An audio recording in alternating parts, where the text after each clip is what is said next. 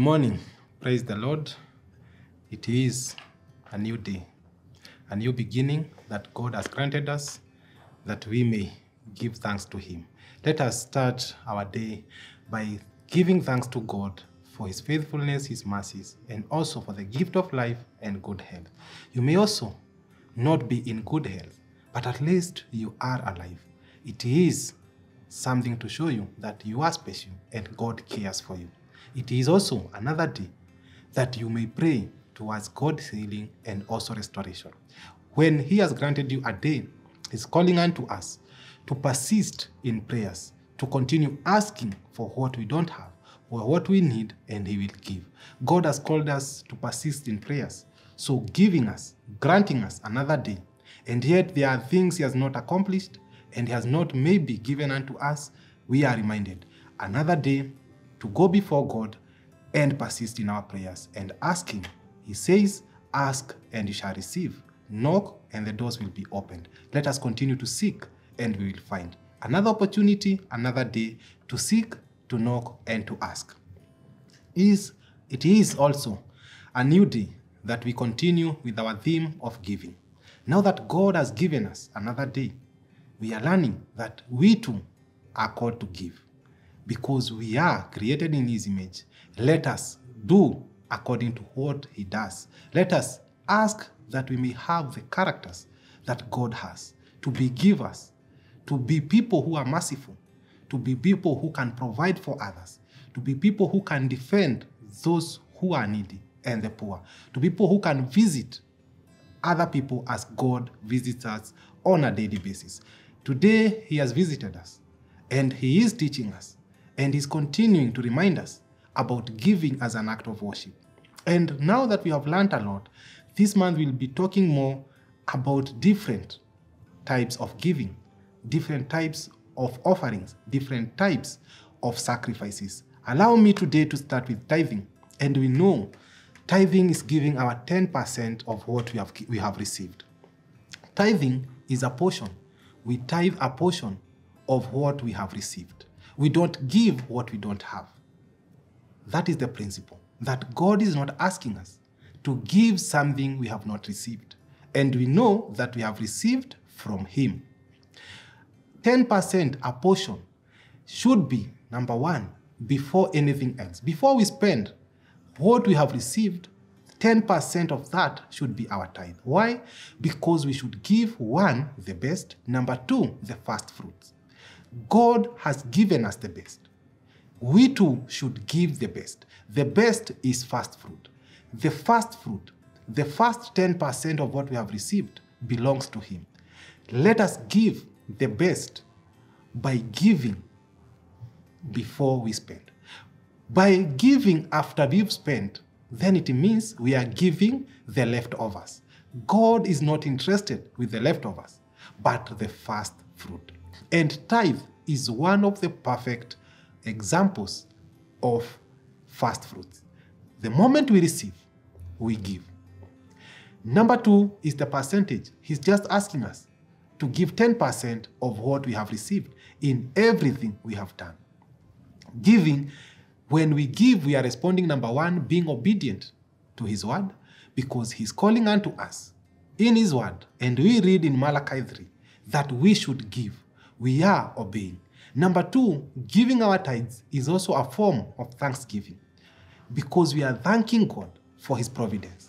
God, were it not for you, were it not for your providence, I wouldn't have had a 10% to give to you. We are responding towards His providence, towards His love, because it is out of love that He has provided for us. It is out of love that He has given us opportunities to work, places to work, businesses to engage in, minds to think, and also careers that we are engaged in. It is out of His love that now we are responding with 10% of what God has given unto us.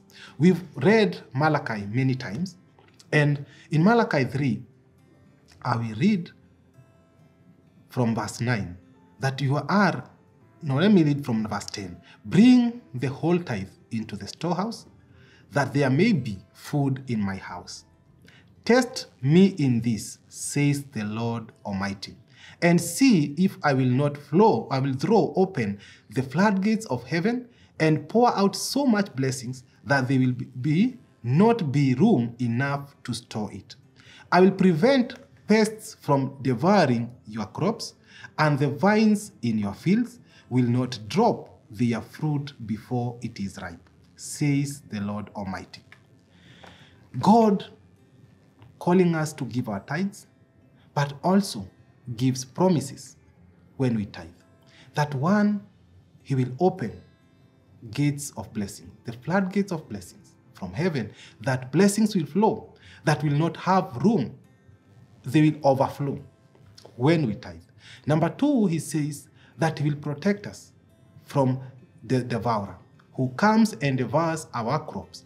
And these crops are maybe our jobs, our careers. He will protect our careers. He will protect our jobs. He will protect our businesses, because he is a God who promises and also fulfills his promises. Number three is that the fruits of our labor will grow to ripe, that they will not fall before they ripe. At times, we start things and they are interrupted in between before they ripe, before they succeed, then they die a natural death. But God is promising us that he will make sure that everything we are involved with will grow to its success through giving a portion, a 10% of what God has given unto us. From these three promises, one thing we learn today is that we do not live by the 90% we are left with, but we live by the 10% we give. Remember, this is the 10%. It is the 10% that opens floodgates of blessings. It is the same 10% that helps you, that God protects you from the devourer. It is the same 10% that helps everything you do to grow towards its success.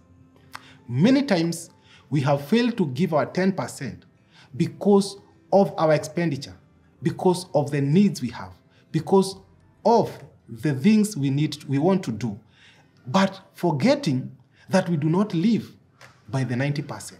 In fact, you do not eat the 10%.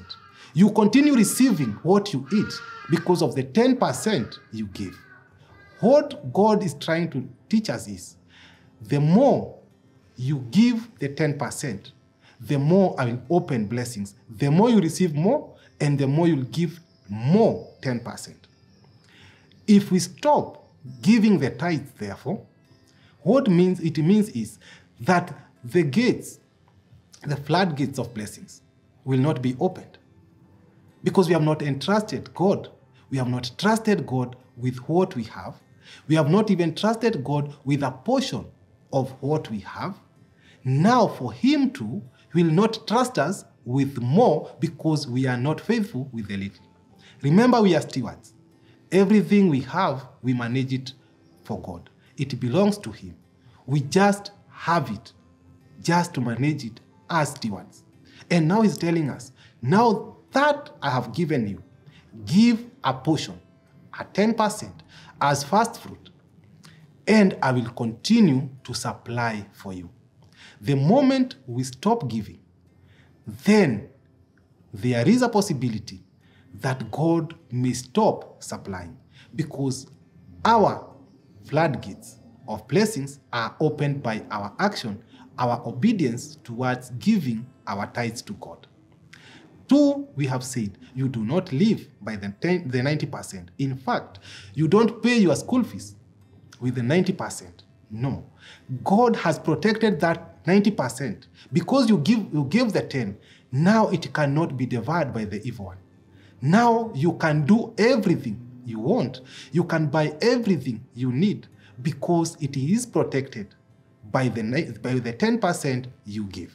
The moment we understand this concept, that we live by the 10%, then we'll be faithful tithers, knowing that the moment we will stop giving the tithes, then we expose ourselves to the attacks of the evil one, that will come and devour us with all kinds of attacks, because we are unprotected. May we seek protection. Yesterday we were learning that God favors the givers. He favors the cheerful givers. Today we are also learning that God protects those who give their tithes. He protects the tithers. He blesses those who tithe. He also makes sure that the plans of those who tithe succeed. They flourish to ripe. They don't fall before they ripe. Their plans, their projects will not stall, but they will be completed. Their studies will not be stopped, but they will go to completion. Anything they do, not because God cannot stop them, but because He has promised that if you do this, I will do that. He is a God who promises and also fulfills the promise. We are called to just give. He's telling us, test me and tell me if I will not do this to you. In fact, God is allowing us to test Him by our giving generously. And if and when we understand this concept, that we live by the 10% we give, we will cheerfully give, we will generously give, we will give with joy in our hearts, knowing that we are coming to give towards our protection, we are coming to give so that we can receive more. And we will be quick to give because we know without the 10%, we cannot survive. We survive, we live, we eat, we do everything. The 10% we give to God. We continue to receive, we continue to reap harvests, not from the 90%, but from the 10 we sow. Remember, it is that seed you sow in tithes that you continue eating. It is not the 90 that you remain with. Number 2, let us give, knowing that we are giving the first fruit. Before we do anything else, let us give our tithes. And let us be faithful with our tithes, because God expects us to be faithful towards His worship. And this we have said that giving is a worship, it's an act of worship. Let us remember, when we hold back our giving, then God also holds back His giving, because we are denying ourselves blessings. We are denying ourselves protection. We are denying ourselves success and achievement in everything we do by holding back what we should give. It is indeed true. No one has enough. And in fact, our expenses are more than what we earn. But with that act, with that love, that heart of giving, of responding towards God's providence, and also obeying His word through our tithes, then we can be assured that God will meet all our needs according to His riches in heaven. Why? Because He will continue to supply. He will continue to open the floodgates of blessings. He will continue to give. He will continue to help us to reap, because we are continuing to sow. May God help us that we be faithful, one, with our tithes. Number 2, we be quick to come and bring our tithes as the first fruit. Number 3 is to remember that God wants us to also give ourselves as a living sacrifice. When we are not a living sacrifice, then our sacrifices, our tithes will not be living but dead. Let us search our hearts and remember that God wants us to live a holy life, a life that is pleasing before Him, a life that is worthy His praises, because we are His children. We are His people. We belong to Him. Let us come before Him with our sacrifices, the tithes, the thanksgiving, with a cheerful heart, and reconciled with Him and with people, a living sacrifice. Sacrificing ourselves, leaving everything else, and to live for God. There are many things that may be pleasing in this world, but we are called to live, to be a living sacrifice. Let us come before God with our tithes, knowing that we are not only giving, but we are giving with a promise of receiving. Let us remember, we are giving our hearts first, before giving our offering, before giving our tithes. In the name of God the Father, the Son, and the Holy Spirit. Amen.